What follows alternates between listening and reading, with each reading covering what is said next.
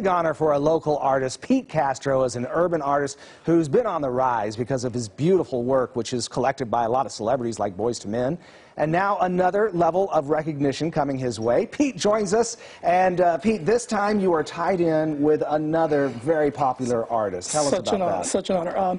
I've met Justin Bua. He's a world-renowned artist, world-famous. He was my idol. He still is.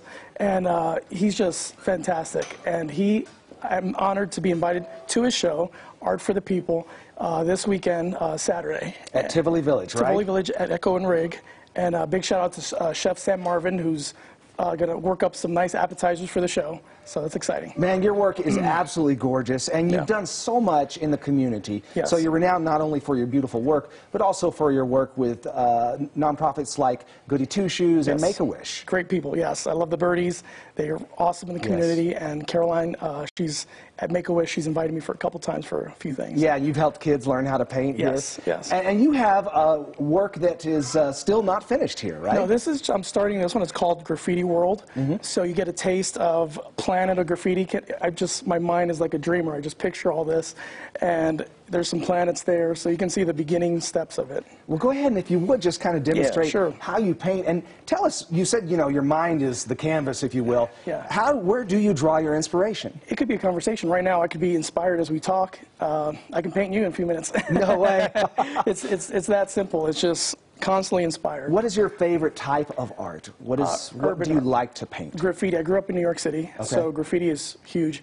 And I discovered Justin Bua about 2011. His art is exactly what I've always wanted to aspire to be, and so that's pretty much my... Yeah. And then how did it start? I read Boyz II Men, and I can't remember some of the others that were collecting your art. I can check David Arquette. David Arquette, yeah. How did that start? Well, I know his relative. His father-in-law commissioned me for a painting to surprise him for a birthday gift. Okay. And from there on, me and David connected, and it was great after that. Oh, that's fantastic. Yeah. And you work in such vivid colors, too. I love that. Well, urban graffiti is very vibrant.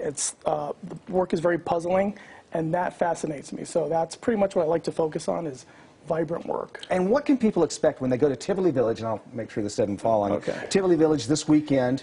It's 5 to 9. 5 to 9. You're going to see prints, originals from Justin Bua and myself. You'll see sketches, new pieces, and huge discounts as well. And you had been a fan of Justin for a long time. Yes. When did you realize that you were on his radar?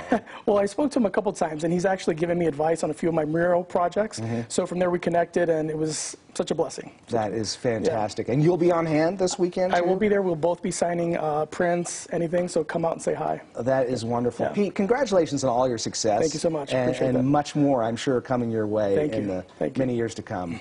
Thanks for joining us. Thank you. Art for the People going down this Saturday, and again, it is at Echo and Rig inside Tivoli Village. It goes from 5 until 9. If you're